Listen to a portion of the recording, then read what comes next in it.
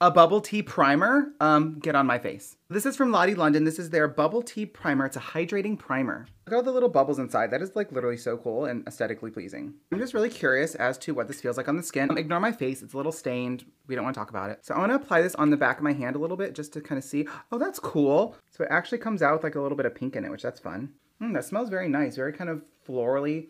Yeah, kind of florally. It's a weird texture because when you're touching it on like your hand, it feels very silicone-y. And then when you rub your fingers together, it doesn't feel silicone-y at all. Yeah, that's right, silicone-y.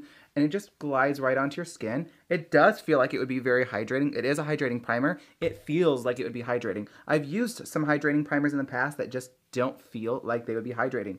This kind of feels like aloe vera gel, which I personally love that feeling. It's not sticky at all, and my face does feel hydrated. I definitely can't wait to see what this does underneath foundation, so I definitely will do a video specifically trying this under foundation and do a wear test, but this is pretty neat. Have you tried this?